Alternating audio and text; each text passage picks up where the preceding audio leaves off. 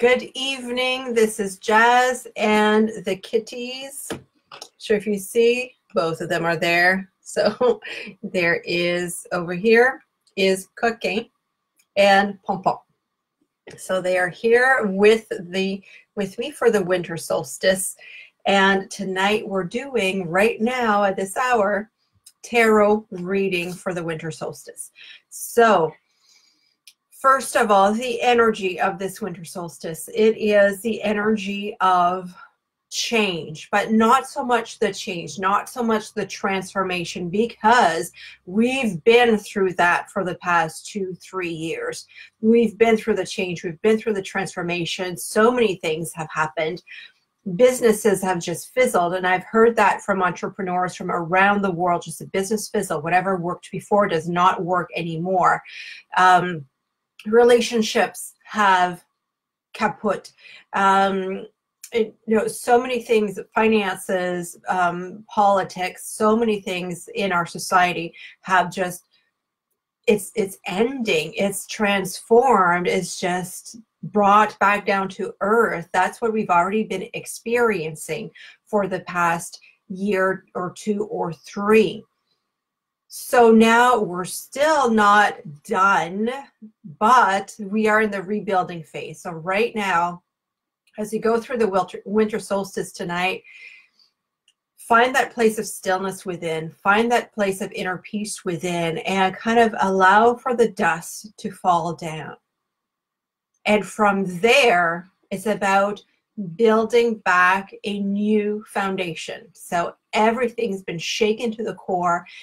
The foundations have been shaken, the foundations of maybe your life, maybe your business, maybe politics, maybe social structures. Things have been shaken for the last couple of years. Now it's time to rebuild a new foundation. That's what this is. And when, in about 3 hours, when the sun enters 0° Capricorn, this is the new era. This is the era of Capricorn. And what does Capricorn want? Capricorn tells us to look for the long-term impact of our actions. So right now, and with the eclipse next week, this is a time to look into a long-term plan. Some of us spiritual people say, ugh, plans.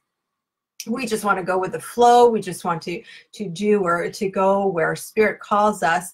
Yes, and we need this, and we also need to plan where we want to go. Otherwise, we are like those windmills, like those girouettes, and we're just spinning and spinning and spinning in the wind, and we're not accomplishing much. Right now is the time to get down in the trenches, to do the hard work, to do the plan, so that the dreams that we have, whether it's world peace, whether it's success in the business, whatever it is, flourishing relationship, embodying love, it needs some plan, it needs structure, right? So this is kind of the energy of the solstice with a Capricorn starting. So let's look into a little bit more with the tarot card into the energy of this rebuilding. Rebuilding is never super easy, by the way. Lisha, it's not easy, like 2 cats going at it. Rebuilding means that we need to really let go of what was there before. So it means that the way that we were comfortable before of doing everything, the way that we were comfortable in a routine, the way that we were comfortable in society, that is no longer the way to be. So how do we show up then? We don't know that how yet. So how am I supposed to be? What am I supposed to do? How am I showing up? We don't know that yet. So it's an uncomfortable. Doing the foundation work, it can be very, very uncomfortable, especially if you don't have that long-term vision. So the invitation is to be comfortable in the discomfort and to allow yourself to feel the discomfort, because it's change, because it's a transformation, and you need to allow for that to happen. And this is also where ego is going to kick your butt, because ego does not like change. Ego does not like transformation. Ego just wants to do things the same way over and over and over again. But you know in your soul that you can't. You know in your soul that it's done. So allow yourself to be uncomfortable and make way for transformation. 2020, by the way, the year coming up in numerology. So it's 2 + 0 + 2 + 0, and that is the number 4.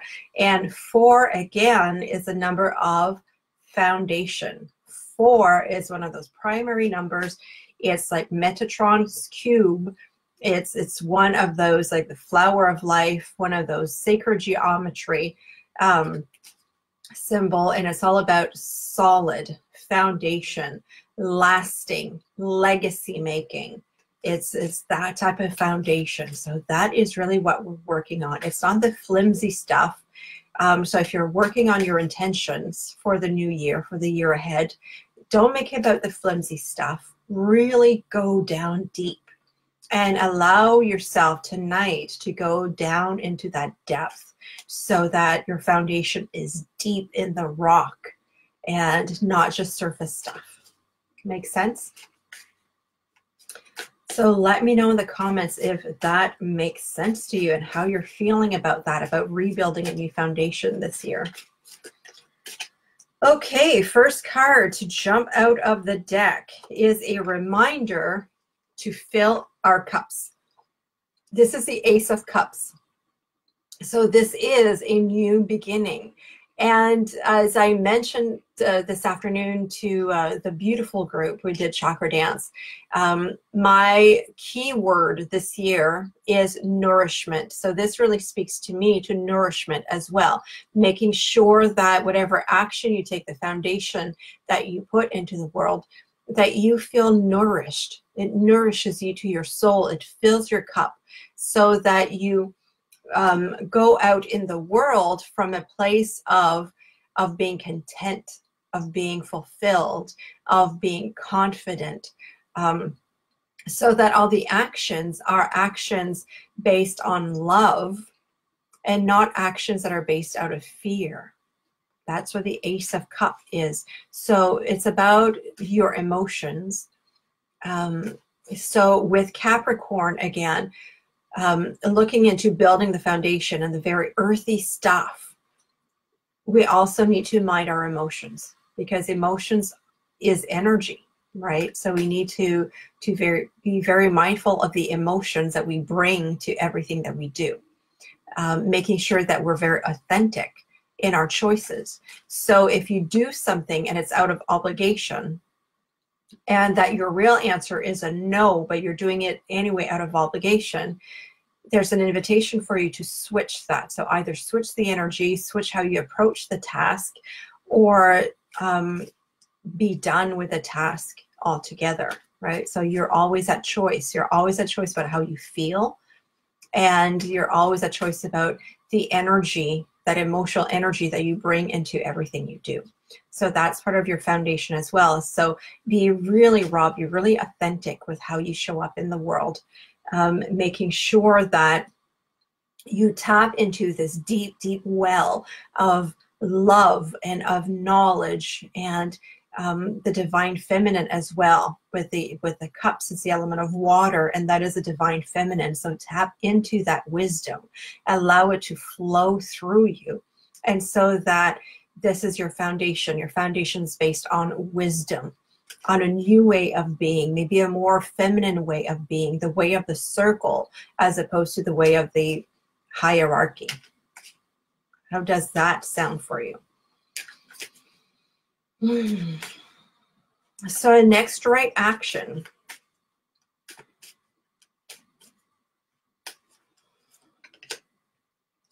Beautiful card. This is the World. The World. So if you notice on this card, all the 4 elements are represented. So earth, air, fire, and water are represented. And also the green man in the oak tree is also represented. So this is the 21st card of the major arcana. So it's the last card of the major arcana. This is a completion of a cycle, and it's also ascension. So as a next right action, I would say this card speaks to really tapping into our higher selves, really tapping into the wisdom that we have, tapping into the 4 elements of nature that we have within us: earth, air, fire, water. We are made of those elements. So also a reminder for all those spiritual workers out there who don't want to be in a body, who just want to be in their heads, just want to be in spirits, just want to be in meditation all the time, that all that is fine and dandy, but we are here on earth to be embodied. So let's not forget the body. Let's not forget the earth. Let's not forget the 3D, because this is where change happens. This is where rubber hits the road, spiritually, figuratively. And so let's bring in all those 4 elements. We will not bring the change that we want into the world if we stay really flighty in our minds and in our spirit. We need to anchor that in, anchor the knowledge in. If we want to be like that oak tree and have strong arms, strong leaves in the wind, and that girth, then we also need to go real deep into our roots. We need to be grounded. This is where manifestation happens. It's in the groundedness. And so the invitation then for tonight is to ground yourself. So spend some time grounding. And how do you ground? It's by using all of your physical senses, right? Grounding doesn't have to be, again, something in your head or in the spirit and you just imagine being grounded. Don't imagine being grounded. Be grounded. So that means that notice what's around you. Notice the temperature of the air on your skin. Notice the scents in the air. Notice what you hear. Notice, what are the colors? What are the shapes? What are the textures around you? Notice the feel of the clothes on your body. Notice, just notice. This mindfulness. Mindfulness is grounding. Know the space that your body occupies in the room, in the space that you have. That is grounding. It's not woo-woo magical, let's imagine the big anchor going down in the earth. It can be that, but that is in your head. I'm inviting you to be grounded for real in your body in the present moment with your breath. So with every breath you take, notice the air coming into your nose. Notice the temperature of that air. You feel that exchange of temperature through your lungs, and the air that comes out of your body on the out breath, the temperature is different than the air coming in. That is all part of grounding. It's about being present in the moment. This is where magic happens anyway. It's in the moment, not in the future, not in the past. It's now. This is a manifestation. It's now, in this moment. That is a grounding. And that is one of the biggest lessons of all, right? It's to be content, fulfilled, filling your cup in this moment. It's not, I'll be happy when, I'll be proud of myself when, I'll be done with this when. It's now. That also entails a decision. So what is the decision that you have right now to make? And just choose. Just choose. So enough with the thinking about it, with the pondering, with the I don't know, maybe it's just my imagination, maybe it's just that. Just choose. Ground it in. Take action.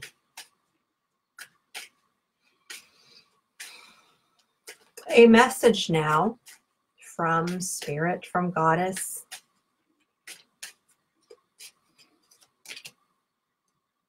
And we have another card from the Major Arcana, and this is the Star.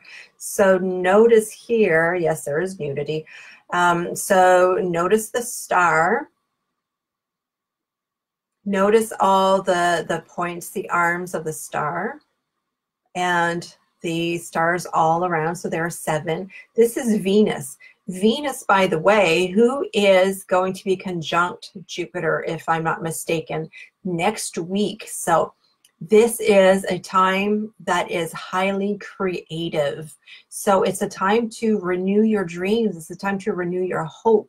And if you notice the woman, she has 1 foot in the water and 1 foot on the ground. So again, 1 foot in the emotions and 1 foot on earth. So again, we have the Ace of Cups, which is the emotions, and we have the world, which is earth. So all that is being echoed again. So, and same thing with the ibis, the bird there, represents also the element of air, but also the element of water, because the ibis is a fisher bird, so it stays in the water to catch a fish. So this is a card of building bridges. So it's a card in a way to end dualities. Oftentimes when we have a choice to make, is either or, right? It's this or that. It's black or white. It's, you know, right or left. So with that star card, with being in those elements of both water and earth, the invitation is an and. So it's a bridge, it's a common ground. So if you have a choice to make that's between 2 things, how can you, in your mind, switch the polarity that you need to be at either side of the polarity, and how can you make that an and, a togetherness? Does that make sense? Hi, Sharon. So that is the invitation here, is to have that and. So you're this and that, not this or that. Does that make sense? I had a similar message when I was still working with the federal government, and I was wondering at that time, because I really felt the calling to be the spiritual teacher, the spiritual healer, but I was still working in an office, and I was wondering, how can I be this spiritual and work in the office? Like, to me, in my head, it didn't make sense to be both of them occupying the same space. And as I went out on my walk, like, there was seagulls were all around, and they were doing their kind of laughing sound. That's not very harmonious. And then I looked up the significance of that bird, and it's both. It's an and. It's both. So you can be a spiritual person and you can work in an office. You can be spiritual and have a profitable business. You can be this and this. So this is the invitation in your choice. So this is what Venus, the star, especially when she is conjunct Jupiter just after the eclipse next week, is to switch that mentality from the polarities and find that and. What is that for you? So meditate on that tonight. What is that bridge that you can build, whether within yourself or in your relationship or at work or in your community? What is that bridge that you're building? That is the message from the stars tonight. And a 4th card, just to guide us a little bit further. What is the outcome, that, you know, that shooting arrow, that objective that we can work together into building this year as we grow new foundation? Another major arcana. Okay, so we have the Ace of Cups. That is from the minor arcana, but it's an ace, so it's a new beginning. And then the 3 other cards are from the major arcana. So just by looking at the cards, you know, this is going to be a major year. It's a year that's for the books, right? It's just major changes, major transformation, major rebuilding that's happening. This is not, again, the fluffy stuff with Capricorn. This is the big stuff. So we have the Chariot. Again, it's that message of bringing things together, because you see there's a white horse and the black horse. and both horses, they don't have harnesses. And so it's a charioteer that needs to bring two different polarities, two different animals, two different goals, and make them work together in the one direction.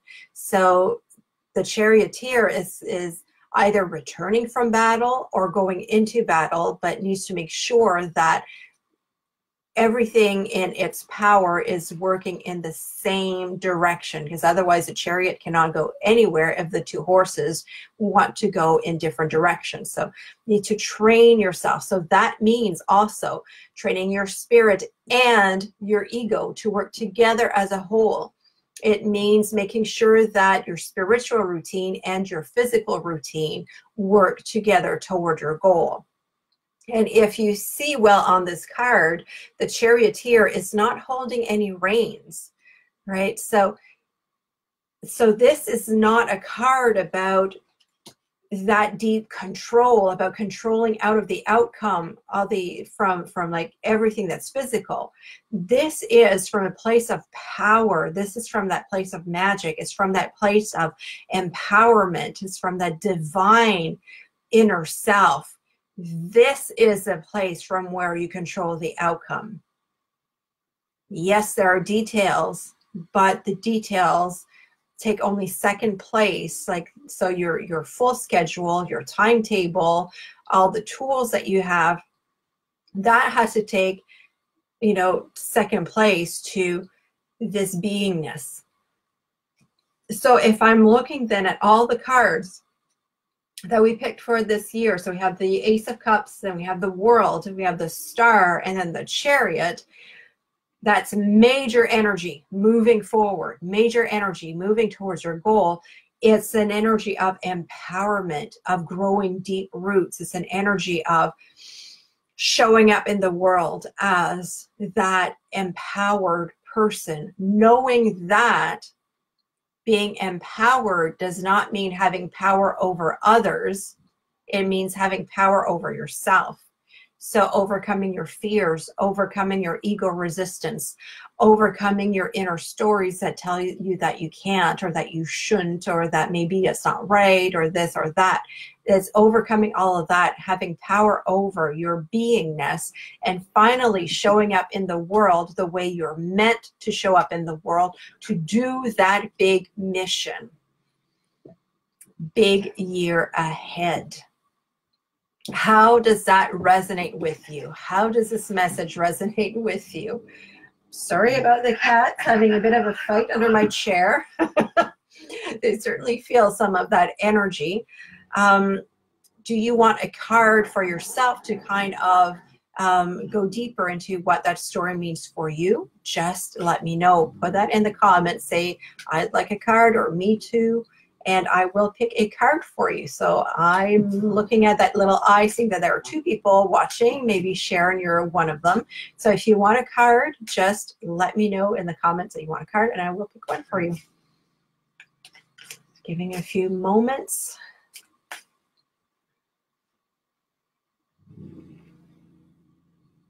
And if there's no one, I will close this Facebook Live. Okay, hey Sharon, let's pick a card for you.